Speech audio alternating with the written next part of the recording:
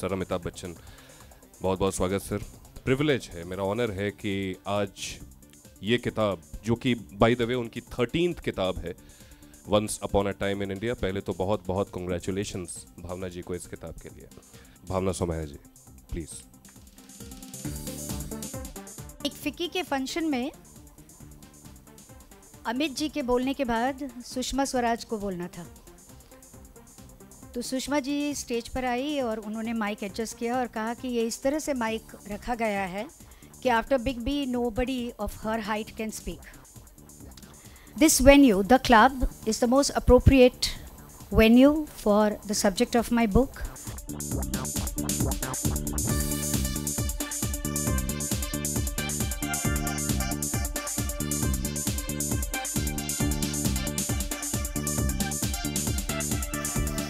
इतना कुछ कह दिया, अब कहने को है ही नहीं कुछ।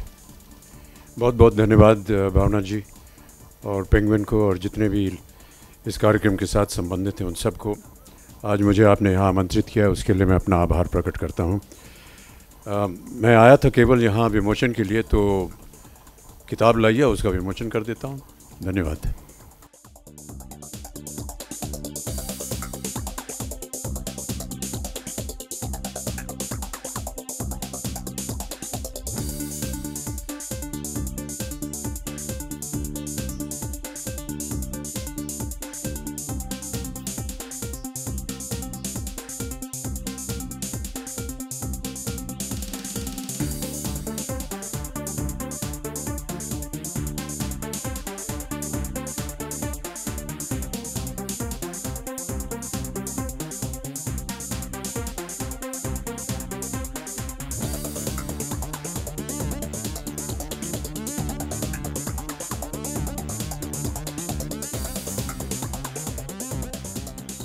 I just felt that in India we don't have the habit of any kind of documentation, and a lot of our valued heritage has been lost or is getting lost every day. I'm really thankful to Shiven for initiating the heritage concept. I was there for the inauguration when we introduced the institution that is now going to be looking after the heritage of films. And I have volunteered to work in this cause, and Shiven, anytime as always, when you shall need my services, I shall always be there. But really, it's wonderful to have Bhavna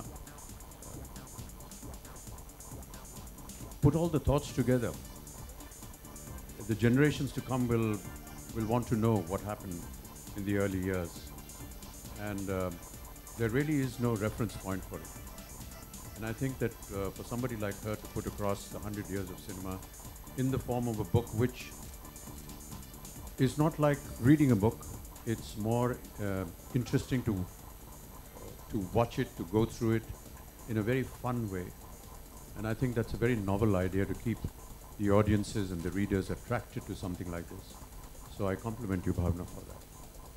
I also feel that in the years to come, both Shivendra and you should join up and make many more such examples of our heritage. It was heartbreaking to see what we saw in the film of how films are being destroyed. We used to joke during the time when we used to work with film, now of course we work with digital, that every time a take went wrong, we used to joke, chalo yaar, iski chudiyan to ban jayenge kam se kam. Whatever film used to be left over at that point of time, उनकी चूड़ियाँ बनाई जाती थी. पता नहीं अभी भी बनती है या नहीं बनती. But can you imagine the amount of valuable footage that has gone into that escapade? So thank you, Shiven. Thank you, Bhavna, for putting all this together. And anytime you need any further help to either propagate or to work towards its heritage, I shall always be there. Thank you. Movie watching habits has got to do a lot with your childhood memories. How did you watch them? I have always been curious to know. I was born and brought up in Allahabad, in Uttar Pradesh. And in Allahabad, the capital cinema was the very prominent theatre where we used to go and watch films. In our time, parents used to go and wet a film before the children were allowed to go and see it. तो जो भी फिल्में आती थी और जिसके लिए हम चाहते थे कि हमें जाना है उसे देखने, पहले वो देखते थे, उसका अनुमान लगाते थे कि ये देखने लायक है कि नहीं बच्चों के लिए, उसके बाद हमें इजाज़त मिलती थी वहाँ जाने के लिए। कैपिटल थिएटर शायद अब भी है इलाहाबाद में, और उसकी यूनिकनेस ये थी कि वो एक सिनेमा थिएटर था लेकिन साथ में एक रेगुलर थिएटर भी था, उसके ऊपर स्टेज परफॉर्मेंसेस भी होती थी, ऐसा स्टेज बनाया हुआ था वहाँ। और कई बार वहाँ पर हमने पृथ्वीराज कपूर और उनकी जो पृथ्वी थिएटर्स ग्रुप था उनका वहाँ पर हमने उनके प्लेस देखे। और लॉरेन एंड हार्डी की एक फिल्म थी द फ्लाइंग ड्यूसेस, वो मेरी पहली फिल्म थी। और उसके बाद जितनी भी ये सिंड्रेला और लिटिल रेड राइडिंग हुड इस तरह की जो फिल्में आती थी डिज्नी की, वो देखने जाते थे। हिंदी फिल्म शायद जो पहली देखी थी वो शायद जागृति थी। What are your favorite decades? जितने भी डेकेड्स हैं सब मेरे फेवरेट्स हैं। सबसे ज़्यादा एक तो बता दें। नहीं, बड़ा मुश्किल है कहना। आपने जैसे कहा कि जो 50 का दशक था उस समय तो हम लोग को इजाज़त मिल रही थी कि फिल्में जा कर के देखें, तो वो बहुत ही एक आश्चर्यजनक चीज़ होती थी। निरंजन सिनेमा जिसकी हमने अभी चर्चा की, वो इसलिए याद है और वो फिल्म इसलिए याद है क्योंकि एयर कंडीशन थिएटर जो था वो एक आविष्कार था, बहुत ही अद्भुत लगता था हमें। यार एक सिनेमा घर जो है वो एयर कंडीशन हो सकता है, तो वो याद हमारे साथ थी। और रुपए पैसों की बात की तो हम लोग तो वो सामने जो लकड़ी के बेंच होते थे उस पर बैठते थे, 8 आना टिकट होता था उसका, क्योंकि आज के ज़माने में 50 पैसे हैं, और ऐसे हम लोग फिल्में देखते थे।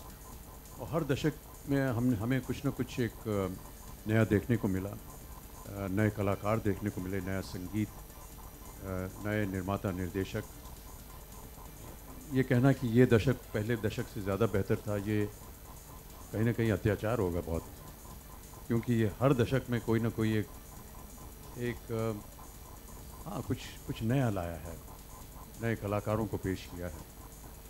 और आज भले ही हम बैठ करके यहाँ कह सकें कि जो 50 का दशक था, जो 60 का दशक था वो अच्छा था, लेकिन आज से 10-20 साल बाद लोग कहेंगे कि आज का दशक जो है बहुत सुंदर लगा हमें। आज का दशक तो बहुत स्पेशल है ही, बिकॉज बहुत बेहतरीन फिल्में बन रही है। या पिंक में it is the first time in Hindi cinema the word virginity is spoken. A reference is being made to virginity. Otherwise, if a Hindi film heroine has to be completely pure, agree, Mita? या ज़्यादा से ज़्यादा कहते हैं उसके पाँव भारी हो गए। Piku, because it brought in a film which had really no story. It was just a relationship between a daughter and a father, and there was a great amount of identification with the daughters of the world, and particularly in India, because many of the daughters who saw the film for the first time invited their parents and their fathers to come along to see it again, because they identified with that relationship. Pink, of course, the issue was so strong and so valuable and so pertinent in today's times that it was something that needed to be said, and it had to be said in as powerful a manner as possible. I'm really very grateful to Shujit Sarkar and Anirudh and Ronnie Lyrie for making that film and even thinking about it. And thinking about it not so much in a way to preach the content, but I felt to just touch it very briefly and leave a lasting impression. Devising that last comment of the film, No Means No, was by itself very debatable when we were discussing the script. It was felt by the writers and the directors at that time that in the final summation of the court scene, I would get up and make a long speech which would encapsulate all that had happened in the film from the start to the end. But I felt that having said so much already, and all the lawyers that were arguing for and against had said so much that really wasn't needed. And because Deepak Sehgal, who is the character in the film, was hesitant in the beginning because of his bipolar condition to make any kind of argument in court, he would stand up and say, no questioning, Your Honor, or no, Your Honor. I felt if we played on the word no, it would just fall in line with the character. And then the writers and us thought that why can't he just work on the word no? And I thought that that was a brilliant piece of writing by Vitesh Shah when he discovered this sentence. And the way he put it, that when a woman says no, you need to stop. And it can be anybody, your friend, your partner, your sex worker, even your own wife. And I thought that that was extremely powerful. And I'm so happy to have been associated with a film of this nature, because in many ways it almost became revolutionary. And the tagline became the tagline of the nation. And in some of our interviews that we did during the promotion of the film with the media, there were at least 2 instances where the lady interviewer actually broke down in tears while she was interviewing us. That's how it affected many people and many women. We still have a long way to go, and we hear of some incredibly hideous incidents that keep happening in our country. And I do pray and hope that they stop. And I do hope and pray that films like Pink will bring in some sense into these terrible incidents that keep happening. A couple of technical things have changed. There's no longer film, so I don't know whether we should start referring to the industry as a film industry, because we're not using film anymore. It's all digital. That's the difference. With that difference, a lot of the making procedure has changed. For me as an artist, we were so conscious in our earlier years of not wasting film, because it was the most expensive product in the costing of the film. And so every time we went up to give a shot, we were terribly, terribly conscious that we have to finish it in one take, or either we're going to get thrown out of the film, or we're never going to get another chance. So having lived with that kind of phenomena and the danger that you have to get it right the very first time was kind of limiting us in case we wanted to improve in the next take. We never got an opportunity. Many a times, for example, working with Rishikesh Mukherjee, I used to tell them, Rishida, can I have another take? He said, no, ye ek take bahut acha hai. I said, please, Dada, ek take aur de dijiye. ठीक है, take करो, इसका पैसा तुम देना. So these were some of the limitations that we lived with. But now it's digital. The camera doesn't stop, and the producer doesn't care if it doesn't stop, because it's just limitless. And we use this to great effect in the film Pink, and I keep referring to that because the entire courtroom scene was shot with 7 digital cameras. And there were, 20, 30 pages of scenes that just went on endlessly without stopping or without cutting. But each camera was catching some character, some actor that was involved in the scene. So it's not like you went, said your lines, and then went back to your vanity van or your makeup room and didn't bother about what was happening next. You did your shot and you were still involved in the scene, because even when you were walking back to your chair in the set, you were being followed by the camera and your reactions were being noted. This was something very revealing. There was a lot of honesty in the way it happened. There was a lot of concentrated interest in what was going on. Normally what would happen that you would do a close-up and go away and not bother with what your colleague was going to do or how he was going to perform or enact that scene. If you had a double shot, yes, you are aware of it, but sometimes when they're doing a close-up, you're not there. But here we were in the world of digital cinema, absolutely involved in everybody, every person that was sitting in the scene, even though he wasn't saying anything. We would be having the liberty to notice him and prepare ourselves for what was going to come next as naturally as possible. So that was the technical difference. The other thing that we notice now is many women on set. In my time, there were just two, the leading lady and her mother as a chaperone. But now you have almost 50% of the workforce, and that is really creditable, the workforce, all managed by young girls, whether it is in production, whether it is in the camera department, whether it is in the continuity department. They're just looking after everything, and it's just wonderful to see the kind of dedication and devotion that they put in. We rely a lot on them because for some reason we feel that the ladies are never going to make a mistake. And it works out really, yes.